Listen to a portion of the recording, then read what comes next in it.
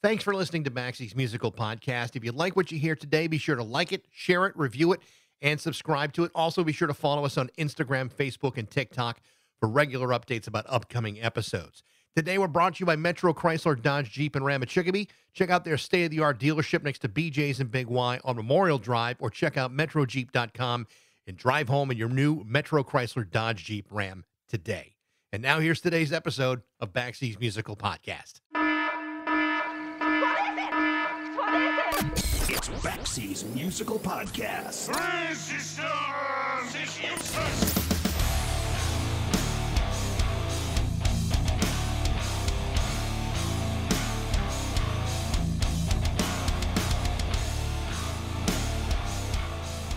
During the last 4.5 years, I read nearly 45 to 50 different rock star biographies and memoirs. Here's what I found out. Most people, even rock stars, are not that interesting all the time. I've even read a few books where I've learned that some of these people are not that interesting most of the time. So when a memoir comes out that takes a creative approach and is written with a quirky point of view, it's like a breath of fresh air in a vast field of total self-absorption. So when you're going to write a book about yourself and you find a way to avoid the temptation of total self-indulgence, that's the book I want to read.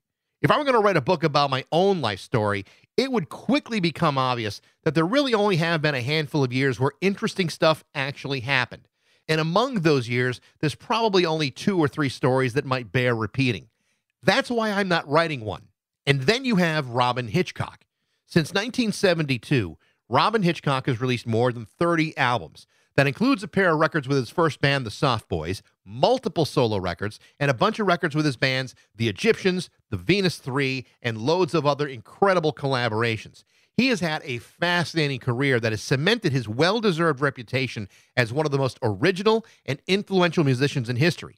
His catalog is loaded with unexpected gems, music that can be as surreal as it is insightful. Add that to almost 50 years of continuous touring, and it becomes very hard not to respect the prolific output that Robyn has become known for. His music is nothing short of wondrous. If there was ever a guy who earned the right to tell his entire life story in a book, it would be Robyn Hitchcock. But Robyn had other ideas. Rather than cram 71 years of achievements and vague recollections into an impossibly dense manifesto, Robyn decided to focus his entire attention on the year 1967. This was a pivotal year in which a 14-year-old Robyn Hitchcock is sent away to boarding school, discovers himself in the midst of his awkward, newly found puberty, while also discovering the music that would completely shape the rest of his life and influence his entire career. The name of the book is 1967, How I Got There and Why I Never Left. And it's exceptional because not only does it give you a perfectly clear understanding of who he was as a 14-year-old boy, it also gives you a better understanding of why. And from that information, you can better understand the man at 71 years old. And in the world of memoirs and autobiographies, that's the sort of stuff that isn't always clearly stated, which makes Robyn Hitchcock's 1967 seem somewhat like a unicorn. Because while it seems like a strange concept for a memoir, it winds up making perfect sense. On top of that, Robyn has just released his latest album as a companion piece to the book entitled 1967 Vacations in the Past. It's an album that includes largely acoustic interpretations of the music of that pivotal year. Songs from the Beatles, Jimi Hendrix, Procol Harem, Pink Floyd, the Kinks, and many others. And like the book, it's equally amazing as he takes his typical, unique spin on some of the most important songs of his life. It's not just an album of cover songs, it's a soundtrack. It's a mixtape. It's a photograph of who he used to be and who he would become. Robyn Hitchcock is currently back on the road. In fact, he'll be coming to the City Winery in Boston on October 29th. I spoke with Robyn in 2022, just before the release of his album Shuffle Mania, which I thought was one of the best albums of the year. So to speak to him again with an even greater understanding of his history in 1967 is a real honor. That's why it's great to welcome back Robyn Hitchcock to Baxie's Musical Podcast.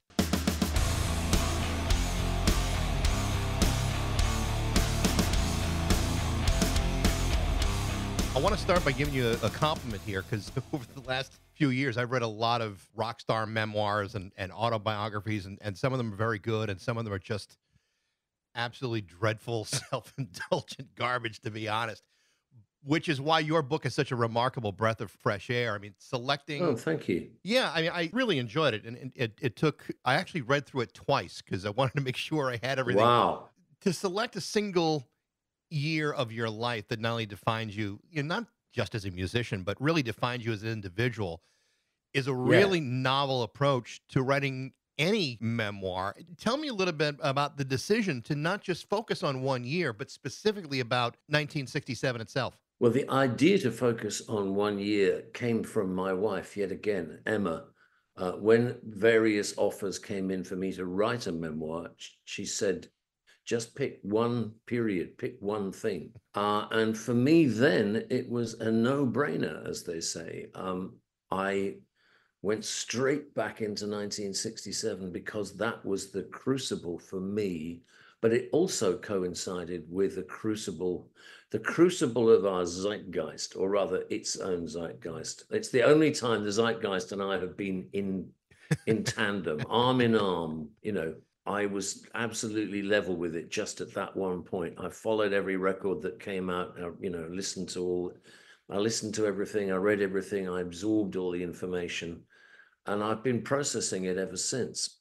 But it turned out that 1966/67, because really this book is about 66 as well, became the big bang of our culture. It's where pop turned into rock. Suddenly rhythm guitarists vanished and there was just hundreds of effects pedals and whacking great amplifiers. And, culturally, everything finally left World War II. I mean, it wasn't necessarily the beginning of a new age, and we might be witnessing it's certainly struggling at the moment because the forces of regression are doing their absolute best to try and put everything back into a sort of pre-1950 box, the old white man's world, etc., etc., which has, let's just say, time has moved very fast and not everybody can keep up with it, including me.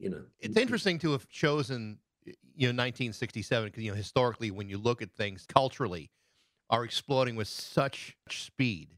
And they're doing that now too. But I think if you look back at the simplicity of the 60s combined with all the complexity of the 60s, it's a pretty interesting time.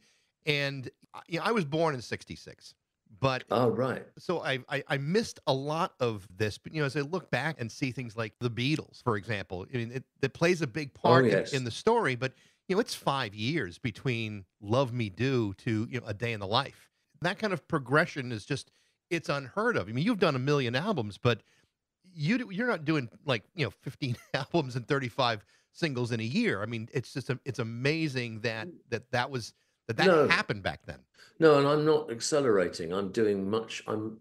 I've kind of made much the same music my whole career. Maybe it shows that I'm now in my 70s and I was once in my 20s, but it's not like my approach or what sounds I love change. I'm still aiming for the same thing, which was basically what the Beatles had already done. But they happened to be part of that momentum, and arguably that momentum blossomed, peaked, exploded, whatever you want to call it, in 67. And then gradually, the pendulum began to swing back. Hopefully it won't swing back all the way, but, it was so much acceleration culturally and most of all musically. So all those records that came out then that I talk about in the book, Piper at the Gates of Dawn, Are You Experienced, Revolver, Blonde on Blonde, they haven't been superseded. Nobody's bested them.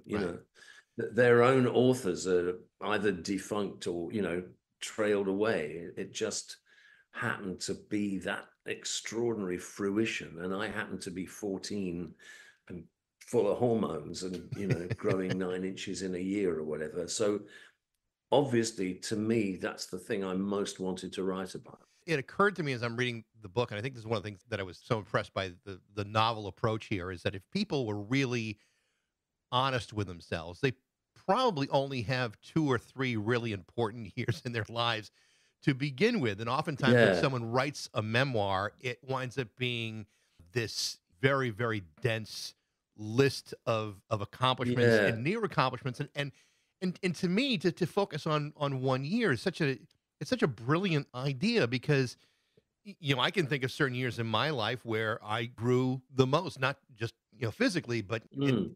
spiritually, intellectually, creatively, all Yeah, those things. yeah. And I think to have done it that way is really admirable because you avoided so much of the heaviness of so many of these memoirs and kept it light and easy to read. Well, also, I was still a boy, so I was at school. I was enthralled to my parents and my teachers. I hadn't got out and learned to make my own mistakes. If I write anything later about later on in my life, there's going to inevitably be a lot of stuff about, oh, I shouldn't have done that, and oh dear, and I regret this. And actually, I'm not even going to mention that, let alone people who I haven't got anything good to say about, so I wouldn't put them in the book.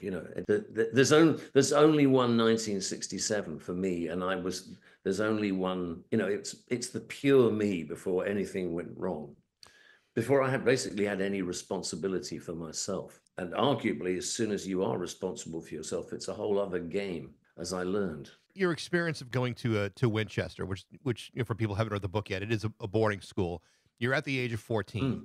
And it's interesting to me because it seems like in the book the idea of sending you to a boarding school or to Winchester specifically was like a foregone conclusion. And I think of myself, as a parent, wondering whether I could be stoic enough to send my kids to school like that, or whether I'd just be a puddle of nervous regret. And I think I'd probably lean more towards the puddle. Tell me a little bit about your parents and them sending you to school, and how did they see your growth in 1967?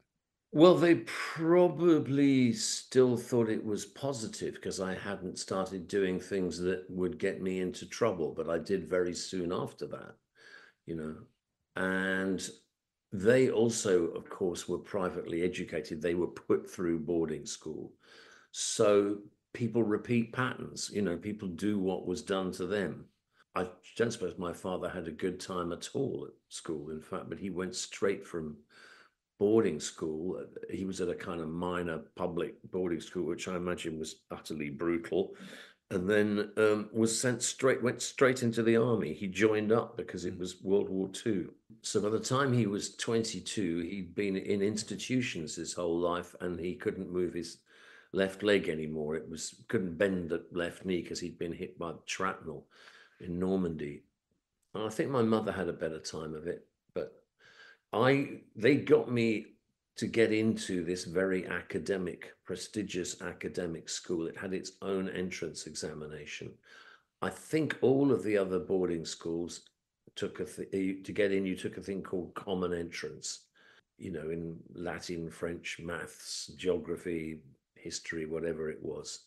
But Winchester had its own, and it was an elite place.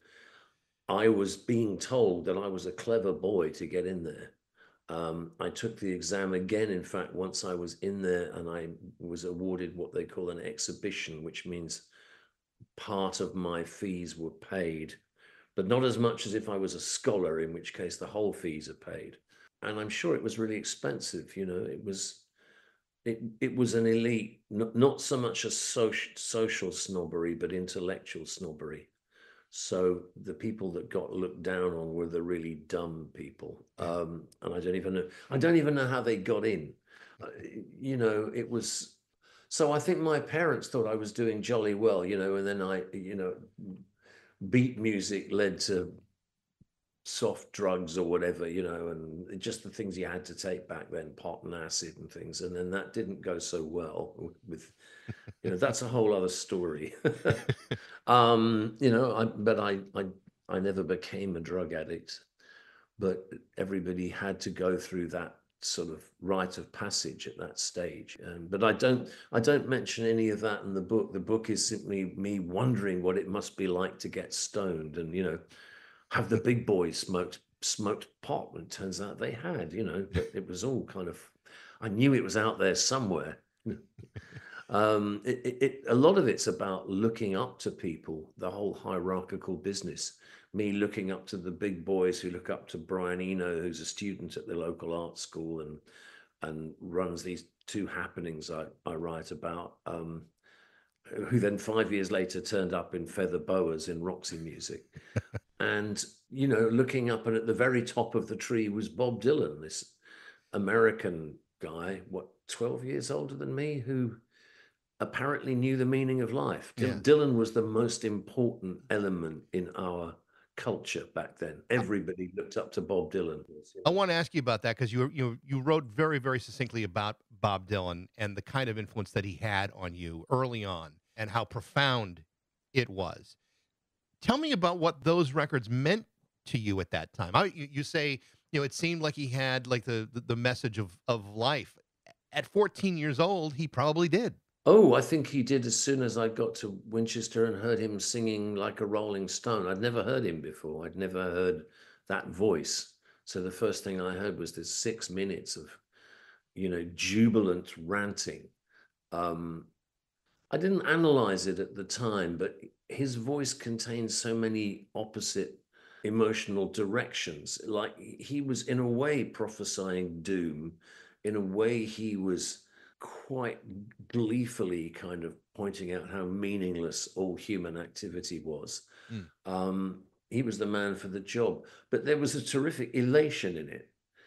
So it wasn't like, oh God, here comes this guy, what a bummer. It was actually, how does it feel was also a kind of expression of liberation. My God, you've got nothing, you ain't got nothing, you got nothing to lose. God, I've never heard that before. To have that as a mantra when you're 13, it didn't set me out on the path of, abstinence and denial, and I'm going to give away everything I have to, maybe I should have done, should have set me off to being some kind of monk or mystic. But, he just contained, as he said recently, he contained multitudes in his voice. He contained so many things, which a lot of them then vanished. He's never done such exuberant, the exuberance went, he remained, he's always emotionally profound, and there's a terrific sadness at the bottom of it, I think.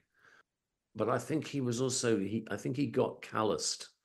And I think even back then, he was getting callous, but there's still bits where there's a terrific compassion in his voice, even while he's going on about how meaningless it is. You just get that. He also keeps the cards that read, "Have mercy on his soul." And that absolutely gets to me even today, just that sentence.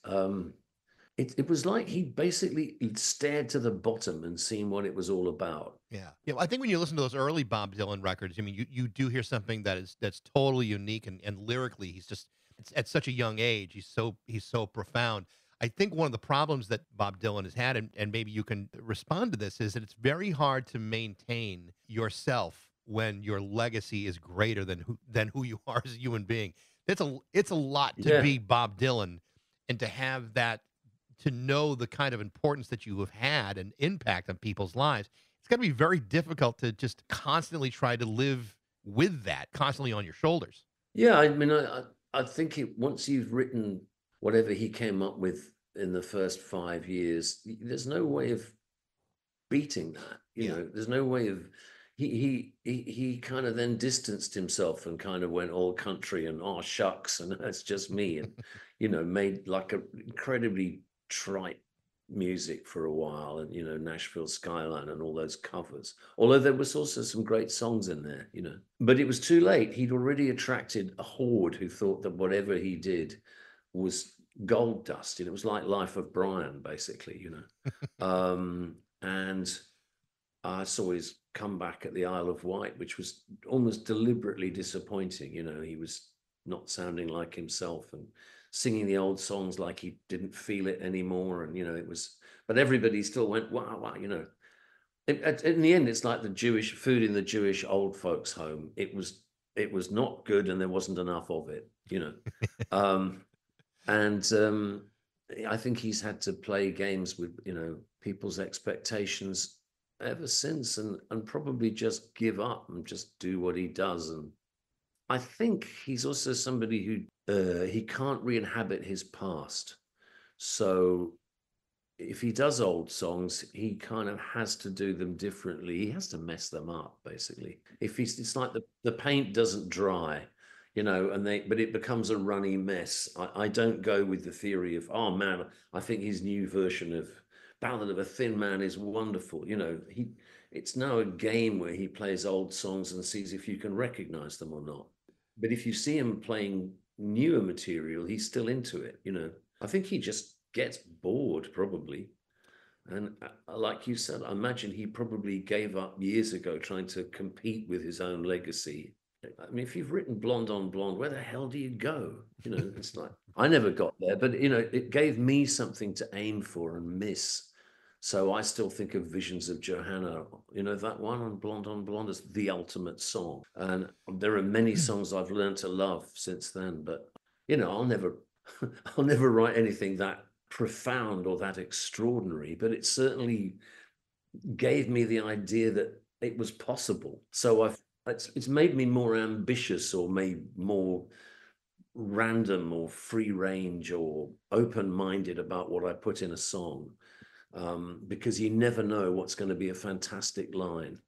But you've also never set yourself up to try to get to that level. You've never stopped saying, you never at this point said, I'm never going to get to that point. I don't even know why I'm going to try. I mean, you have released so much wonderful music that even if you don't feel as if you've reached that level, you've reached a level that most people can only dream of. I mean, you've been a prolific artist since the Soft Boys and beyond.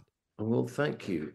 I mean, it's good to have somebody to look up to. Yeah. Something to look up to. If you sat there going, oh man, I've done it, I'm on the plateau, or I'm up there with the greats and there's nowhere else to go, I don't know what that would be like. I still see myself as basically sweeping up after the 60s. Another reason for that book, Dylan and the Beatles. And actually, I think I've been more influenced by the Beatles musically than Dylan. And these days when I write songs, I'm still basically, they're all something that might have gone on the White Album. But I've absorbed that music so much that I'm basically like a little AI machine that's been programmed with Revolver and Blonde on Blonde and the Basement Tapes and the White Album, but throw in Piper at the Gates of Dawn and, a few other great records. And I'm just there. I'm just like a little machine that processes them, I suppose. And I add my own emotional experience to that. But in terms of style and in terms of what I'm trying to do with a song, I made no advance on the 60s, and I'm not trying to, Yeah. I love Bowie and Roxy music. I think they were terrific, but I don't think, man, Bowie and Brian Ferry, wow, they whipped the Beatles' ass. I mean, they would tell you they didn't and they couldn't. Yeah. As well as the book, you've also released the record too, 1967 Oh, Vacations in the Past. A lot of artists have released cover albums. I don't see this as that. I see this as a soundtrack. I see this as a mixtape. I mean, these are not just a collection of songs that happen to be from one year. These are songs that really meant something to you at a young age and really kind of informed the kind of artist that you would become, for the rest of your career. I mean, you talk about the Beatles, the Kinks, Hendrix, The Move, Pink Floyd. Yeah. I thought what you did for Whiter Shade of Pale was absolutely stunning. I thought it was an absolutely beautiful, rendition of it. You sometimes, when you hear some of those old recordings, I mean, they're great songs, but sometimes when you take them into a more acoustic setting and someone's really kind of showing you the real beauty of the song, you really start to look at it at a different perspective. And I mean, I've been playing Procol Harem on the radio for 35 years, but yet to hear you do it, you just sit there and go, my God, this song is more beautiful than perhaps I had given it credit for. It's an amazing performance by you. Well, you're very kind. I think not everybody feels that way. In fact, the guy I was just waving to leaving the house is Davy Lane, who plays the on a guitar, but it sounds like a mellotron. Yeah. We recorded that in Sydney, but he's over here with us right now. But I think those songs, the way they were done at the time, most of them had very state-of-the-art production. I mean, maybe not the incredible string band so much, but certainly the Beatles and Hendrix and Pink Floyd, particularly the Pink Floyd track, See Emily Play, which was the kind of zenith of Syd Barrett's creativity. He was having I think he was beginning to have his breakdown even as they were recording it, but it was his top 10 hit, those were extremely produced records. It was the time when, as they say, the studio was becoming an instrument. Man, you got to play the studio. And I've never really had the patience to do that. Maybe because I'm such a Dylanite at heart. I just like to go in there with the guitar and bang it out as fast as I can and move on to the next thing, which is not the attitude that you necessarily need as a recording artist. And probably why I've never had a hit record, because I've never thought about the record as the record. I've just thought about it as, I want to get this down on tape and move on. I'm not very patient with the listener, I'm afraid. So I just took these songs and I played them as if they were folk songs, which they now are, 50, 60 years later. They've entered the psychic bloodstream of our culture. They are the boomers' lament or whatever, they'll all be playing when our coffins go into the incinerator or deep into the ground or whatever. There's just, in fact, a friend of mine, journalist who died relatively young, I think he was in his 50s, he had 8 Miles High playing as his coffin went into the incinerator. And that's where we're at, man. So I'm just reversed that basically, and just did it all as if I was there with an acoustic and a friend, which indeed I was. Most of them are either me and Davey or me and Kimberly Rue with 2 acoustics. The song choices that you made are pretty interesting. Songs like No Face, No Name, No Number from Traffic was really interesting. Burning the Midnight Lamp from Jimi Hendrix. Both of those songs are wonderful, but they're probably not songs that fans of either Traffic or Jimi Hendrix would think to cover. How did you select these songs? What was the process of that? Well, I think Burning of the Midnight Lamp, I thought would work with 2 acoustic guitars in a way that, say, Purple Haze wouldn't. And Traffic, I love Traffic, but I thought that No Face, No Name, No Number would probably sound pretty good on an acoustic and a mellotron. So it was what would work taken down to that simplest level. In fact, I think I'm the only person. Yeah, that was just me. And then No Face, No Name, No Number. I also sing it in the original key, which is a bit rash, I think, because I can barely hit the notes, but it makes it sounds more painful, Yeah. It's probably about half the speed as well, because Steve Winwood would have been 18 or something when they recorded that. It's an amazing song, and you did such a great job with it. One of the things that I did notice though is, so last year you released Life After Infinity, which was a completely instrumental record, and it was beautiful. Oh yeah, thank you. I really enjoyed it, and the reason I bring it up is that there's a similar reflective feel to the way those songs were presented to what you've done with 1967. Back to back, those records actually sound amazing together. Was that something that was intentional, or was that just pure coincidence? No, but they were done. I think they were actually done more or less in the same year. I think Life After Infinity. Oh, what's that in the background? That's my dog howling. Oh, I thought it might be. I was wondering. Okay, good. Yep. What kind of dog have you? What have you got? He is What is? he is an American bulldog. He's Oh, how old is he? He's 11 years old. Oh wow. Okay, so he's been around. Oh yeah, he's seen quite enough. Oh well, I hope he's okay. He's fine. There he is. Yeah, he's fine. He just wants attention. That's all. What's he called? He's Lou. Lou. He's Lou. Oh wow. Yeah. Oh, hey Lou. Where is he? He's there somewhere. Oh, I see. Yeah, down on the bottom. Yeah. So anyway, but those 2 records have a similar feel to it. Well, they're both mostly on acoustic guitar. They were both mixed by Charlie in Cardiff, and Life After Infinity was mostly recorded there, and some of this one was I mean, they were my wife's idea, Emma's idea. She said, "Oh, why don't you do an instrumental album?" She sort of sees what my tendencies are, and then says, "Well, why don't you actually do that?" And I'm, noodling around on a guitar or something. So why don't you make a record of that? Or, she said pretty much what you said, okay, you've got the book coming out. Why don't you do a soundtrack? And that's why it's not just a covers album. It is indeed me. I talk about half those songs. Yeah. Waterloo Sunset's definitely in the book, and Hendrix is in the book, not necessarily that thing. Pink Floyd is in the book. That See Emily Play and Syd Barrett, and obviously the Beatles are all over it. I didn't put any Dylan in because Dylan didn't actually release anything in 1967, or not that came out in Britain. So I was just being very literal. Hey, these are the 1967 songs. There was a lot of great American music that didn't get to Britain till the following year.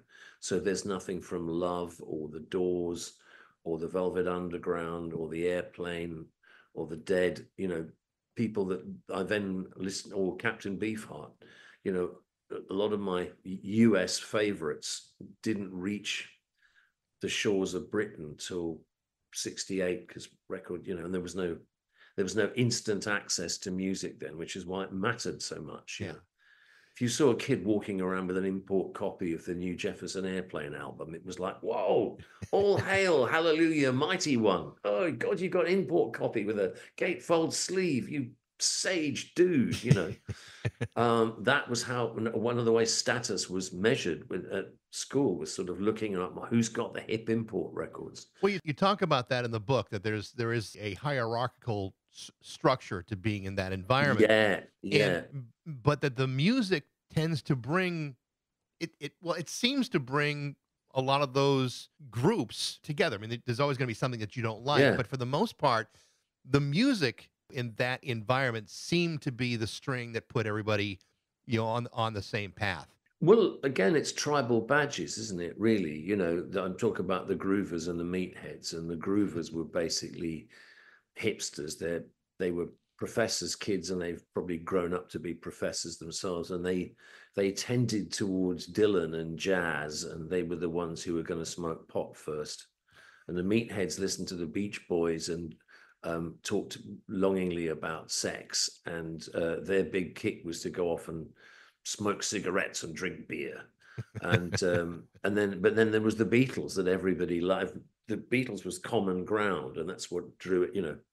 The Beatles was such a hub amongst other things. Yeah. But yeah, and I don't know if that's the case now. It was definitely the case in the 70s, when punk rock appeared and indie singles came out. There was the whole kind of, when there were only 15 indie singles, you could still collect all of them, and you'd have still been about 10 or 11 when that was probably around the time you became aware of music. I don't know. I think, for me, I came from a town that was, kind of sheltered musically in a lot of ways. I mean, if you didn't, where was that? It was in south of Boston, but it was in a very, very small town where if you didn't like, where the Cars and Tom Petty were considered punk bands, and if you didn't like Skinner, there was something wrong with you.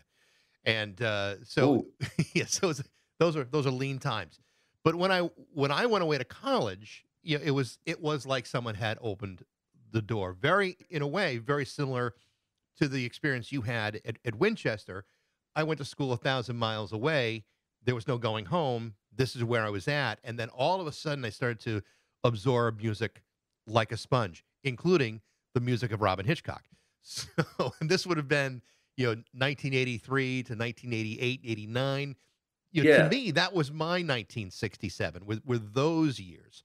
And there was a lot of music coming in that, that I still listen to, and I still, go back to and reference. So, the idea of you going back to 1967, I think is very relatable to a lot of people, because we all have those years that mean something. Yes, and they also affect what's going to come next, I suppose. Like the rock and roll kids, the Beatles, the people who grew up with Chuck Berry and Little Richard and Bo Diddley and Elvis Presley and All men, of course. But you know, I didn't. I mean, I did have a Bill Haley record when I was 2. My dad bought that from somewhere, but I can't claim to be an original rocker.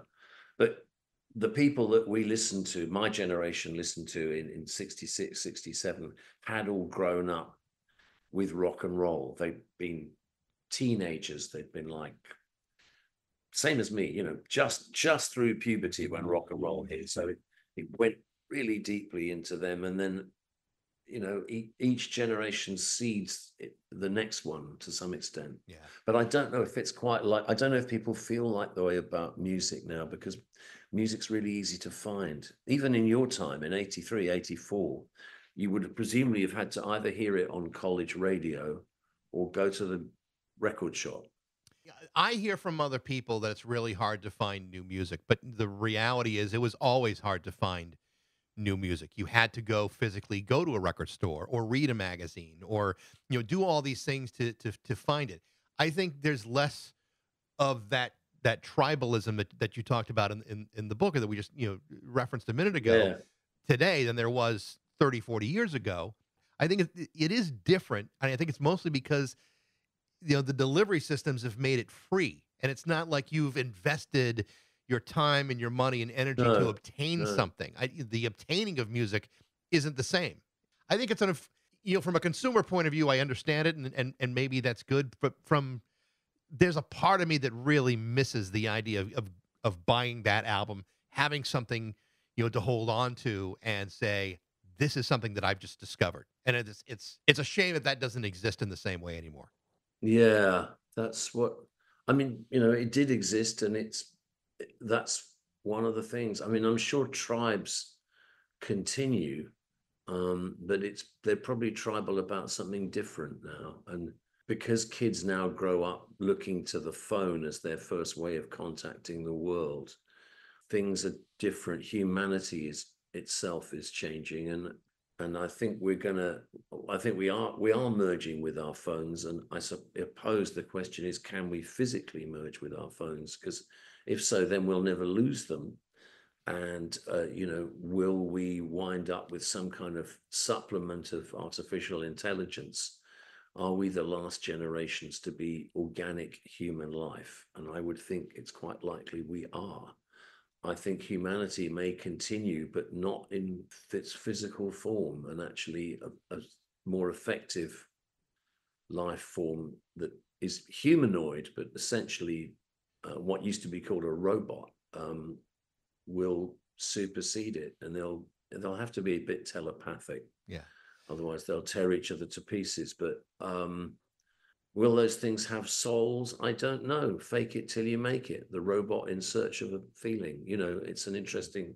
I imagine. I mean, they can create art, so it's nice to think that human suffering is the sort of what we distill from that is art, and that despite the appalling savagery of our species, we're still capable of, our legacy, our best legacy is music and art and whatever. But then who are we leaving it for?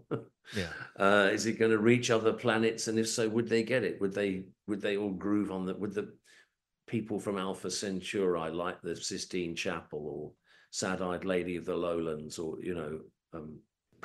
whatever it is that you culturally like, King Lear, you know? When you think about those things, simultaneously as you go through the process of looking into your past history, musically, and all those things, does that make you more reflective now than maybe any other time in your life? Have you always been reflective of the past, or has all of this driven you in that direction? No, I've always been reflective of the past, because almost as soon as I left 1967, I could see as it receded that something beautiful was getting further away, and that a state of mind, not just my, perfect little 14-year-old body and brain, unpolluted by cigarettes and all the rest, that was Eden, and we were going into into an uncertain and scary future. And actually, you know, things were uncertain and scary in 1966, 67. Vietnam War was raging. There was, you know, the old nuclear annihilation was as prominent as ever. America and China were get nasty about each other. It was all, you know, like it is today, but sort of looks a bit quainter. But actually, human nature was as foul as it still is, and still capable of odd flashes of beauty. And but what we didn't have was AI. What we didn't have was climate change, and what we didn't have was the internet. So, in some ways, people probably had to be more patient. But no, I've always looked back. I've always been a nostalgist. Yeah. You know, as soon as I had anything to nostalgize about, and so you know, towards the end of my life, I see where I'm at now. I'm just keen to capture bits of my memory and pass them on to people, because they also, I think, go with the music I've made. And there's no way of telling if anything will still be here in 20 years' time, let alone 50. Because the mediums keep changing, there's no tablets of stone. I mean, vinyl is as good as anything. You put something on CD, it goes. You put something on cassette, it goes. You put something on the computer, and then it goes into a memory stick, then it goes into the cloud. Where does it go from there? We're everything now is stored, but nothing can be stored for very long because the formats keep changing. Yeah. So I can't be bothered to learn how to work out something, because in 5 years' time it's going to be different. You know, and I have a fear of technology. You know, I'm sure it bruises my fragile ego to be assaulted by all these things that other people can understand and I don't. But I don't think it's got us anywhere. You know, people are still we're in even more a hurry than we ever were, despite all our labor-saving gadgets. You know, people are brilliant, but they're also idiotic. And you have to bear in mind you are one of them, he said, talking to himself. So I don't know.